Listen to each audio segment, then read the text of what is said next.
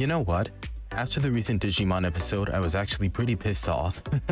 To be honest, it threw me off and it made me feel like I couldn't predict where the season was going, which as a long-term fan of Digimon actually made me pretty upset. But I recently discovered a potential theory that would explain and quite possibly reveal the entire end of Ghost Game. So let's get right into it. It's not going to explain everything, I only recently developed it, but I think it's more than a good start. So to start describing it, to put it bluntly, there is a Digimon that's going to show up that goes by the name of Proximamon. Before I fully describe it, credit to Jade Azura for always making some of the coolest gifts of these Digimon episodes. They have a nice Tumblr. So in the previous episode, the they're not Digidestined, the Digi-Aware had gone to the digital world and discovered it's corrupted by...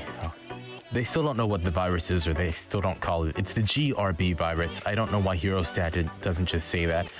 Maybe he doesn't know, but disturbingly, they never mentioned how it looks like Galus Gamamon's color palette. I guess they didn't want to be assuming with him, I guess. But in any case, the Digimon are driven crazy, and they're all on a wild goose chase to essentially figure out what's happening and find the source of the virus and defeat it potentially, or something like that. They don't really seem to have much of a plan aside from exploring the Digimon world and seeing if it's safe.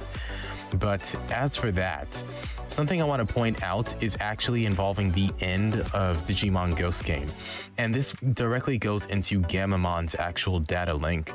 So Gamamon is a virus-type Digimon that's said to come from extragalactic space. It's not really said where in extragalactic space, and what that means more likely than not is that it probably came from another universe. You're probably wondering why I'm mentioning this, but it actually goes very well into the theory that I'm mentioning, especially since it was supposedly made from a digital signal of all things. Now, I'm not going to say too much, but a digital signal normally cannot leave the digital world unless the dimensions are close enough for it. But in this case, very few Digimon are powerful enough to do that, but one being is in the digital world, and that is Yggdrasil. Normally when evil's not going on a rampage, Yggdrasil is the only one capable of doing this, and until this season actually started, there didn't seem to be much evil in the digital world. However, it's completely overwhelming the entire region now, and I'm starting to think that Yggdrasil actually created Gamamon for a very specific purpose. So getting into the data of Proximamon, this is a highly mysterious Digimon that is said to govern the destruction and creation and possess immense power. Now, I don't know about you guys, but as a long-term Digimon fan, I know for a fact that there is no Digimon capable of just destroying and creating everything unless they have absolutely hacked the system, such as this guy, Lucamon, or in his Chaos mode, who had both holy and dark energy inside of him. He was not supposed to happen, but in the case of Gamamon, it seems like it's executed almost perfectly. It's stated to theoretically manifest as was predicted in a simulation on a high-speed computing device. Now, I don't know about you guys, but Yggdrasil is the only high-speed computing device that's capable of even processing what the digital world is. Whenever normal Digimon come around technology, they cause it to bug out or it glitches out or something, or it just breaks down, shuts down, crashes, gets hacked or destroyed or blows up. To put it bluntly, Digimon are a complete data overload for any system, aside from Digivices, unless they choose to not overload the system, but they have to be careful about that. In any case, Proximamon is supposedly the final Digivolution of both Galus Gamamon and Gamamon's light side Digivolutions combined. It was theorized by another YouTuber by the name of TheDigiknow, or TheDigiknow, that Galus Gamamon and Gamamon's light side would DNA digivolve potentially with one of the side characters to form Proximamon. However, it turns out that there's something that is much more likely to happen that actually involves TheMillenniumon, and this goes into the theory that I had been coming up with. I actually figured this out today because I have enough knowledge of the digital world to I guess come up with theories on the fly. Maybe I spend too much time on this. In any case, TheMillenniumon was defeated. It's a multiversal threat that has only ever been taken down by Rio for good. and I actually mean for good in this case. Digimon 2020 did not defeat it. The reboot did not destroy it. It just turned to Moon Millenniumon and came to this space. But I think that Gammamon was actually created to ensure that Zed Millenniumon cannot form again. So let me explain. Zed Millenniumon digivolves into a Digimon by the name of Moon Millenniumon, an ultimate level called a Wicked God, and the fact that this thing cannot physically touch anything and yet is still called a god says something as to how much power it's called. Its very move is Death Crystal, which is honestly almost breathtaking, but the thing about it is that Moon Millenniumon has a very other interesting trait. So this is Rio, the guy who defeated Zed Millenniumon and Millenniumon in the past. He was seen doing so in Season 2 in a cameo. However, something to note here is that Rio had actually defeated Moon Millenniumon by having it DNA Digivolve with his rookie partner Monodramon right here, eventually into Cyberdramon. And Cyberdramon has the destructive instincts and power of Moon Millenniumon, but it is in a way a digivolution that is a DNA, it's like a DNA digivolution that's been compressed like it's put in a file. So Monodramon can digivolve into Cyberdramon supposedly without it being a digivolution. He does not need to recombine with Moon Millenniumon to do it. However, Moon Millenniumon is still in there and can take over Monodramon, and its instincts alone from Chimeramon can overpower it, which is why Rio has to always kind of try his hardest to keep Cyberdramon from going on a rampage from all the destruction it causes. As you can see here, it's pretty violent due to Moon Millenniumon's influence in darkness. I think its entire dark schema here is actually due to all the evil and pure hatred that Moon Millenniumon has.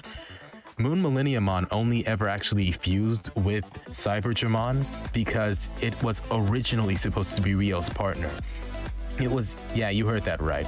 For those of you who do not know, this Digimon was originally a Digidestined partner that was jealous and envious of Rio that it couldn't be his partner.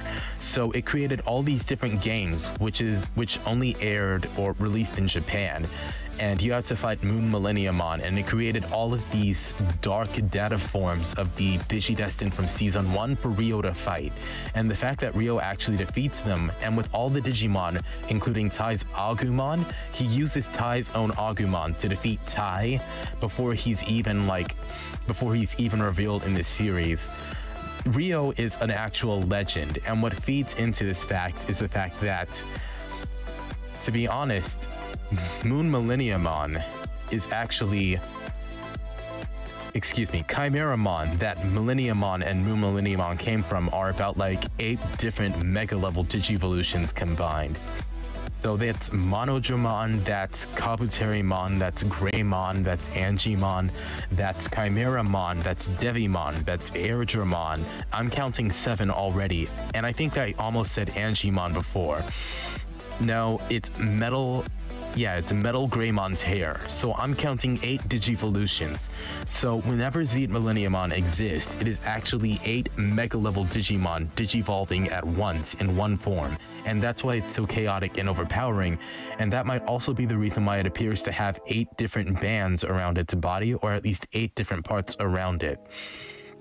But as for my theory and what I was theorizing, it seems that Gammamon will quite possibly have to DNA Digivolve with Zed Millenniumon, or rather Moon Millenniumon here, if it doesn't Digivolve and can instantly destroy the digital world, which is always possible. And that is what could create Proximamon. And Proximamon sprites have not been revealed too much. I'm going to show them right here. So this is Proximamon sprites, and if I'm being honest, the ability to destroy the entire digital world just by existing is rather ridiculous. There's no way that a normal virus type is capable of doing that, and I'm not even exaggerating. Even demon lords like Lucamon and Ogudamon that menace that I mentioned in the other previous video, they would take time to get that done unless they have some sort of hack ability like Zed Millenniumon to destroy it instantly. Which is why I believe that Moon Millenniumon is actually going to DNA Digivolve with Gammamon, and part of the reason for this theory being what I believe is 70 to 90% correct, which means it's almost guaranteed to happen, is that Gammamon has Galoose Gammamon inside of him, and Moon Millenniumon is attracted to evil. It likes evil Digimon because it can manipulate them. It creates evil Digimon for that matter. Every evil Digimon from every season was actually created by Moon Millenniumon's influence. It has multiversal influence, and that's how it gets the name of the Wicked God Digimon. So, as it actually turns out, I think that Moon Millenniumon and Gammamon will actually be combining into Proximamon, and this theory probably isn't actually half-baked because it takes a long time to even explain how Digimon work in this regard, which means that all of my data had to be fully backed, properly researched, properly looked over, and properly analyzed in order to come up with the best and most accurate theory possible. The only reason I was wrong about Doggomon is not because Doggomon wouldn't digivolve into Leviamon, but because the writers simply choose to not make Doggomon the final boss.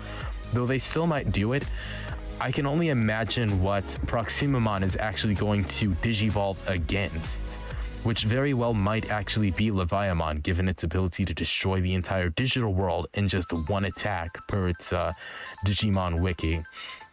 But in any case, this is my theory for for how Proximamon is going to actually come into the digital world and into the story. I think that Gammamon's still going to exist after this, the same way that Monodramon existed after this. It's just going to be that he has Moon Millenniumon's destructive power within him. And since Proximamon has an axe, it might be possible that Kiyoshiro's secondary Digimon that digivolved, I'm going to look it up. Digimon Ghost Game. I keep forgetting this guy's name. Kiyoshiro. This guy's secondary Digimon, which is an armadillo dragon-esque Digimon, is very likely to actually become the axe of sorts, I believe, for what Proximamon uses in its attacks. But in any case, I can't find the picture right now. But regardless, this is my theory regarding this, and I think that it's actually a pretty solid theory. So hopefully I am 50% right. Honestly, I view being 50% right about these things as being somewhat accurate. That's satisfying to me because they don't confirm anything in this season. They're still not explaining why the Holy Angel Digimon were not in the Sky Fortress or whatever that they recently went to in episode 65. But I view that as Yggdrasil removing them so that they would not attack Moon Millenniumon and potentially throw off its plan to have Millenniumon in general, Moon Millenniumon, be sealed inside of a DNA Digivolution like with Rio. But something to note here is that I think this is the same Moon Millenniumon that actually showed up with Rio. It's just that it might be that it's multi-universal and that there are just multiple iterations of it in different universes and that it just chose to exist here. Like, maybe, I don't know. To be honest, maybe Rio lost control or something after season 3 was over. I don't know exactly, but regardless, that's my theory, and I'm actually going to be kind of happy if it works out, but we'll just have to wait and see. So I hope you guys enjoyed the video. That's my opinion about this and my theory, so feel free to credit me or something if something comes up. I'd actually be kind of happy to get the shout out, and I will see you all in the next video. I hope you have a nice day. Bye.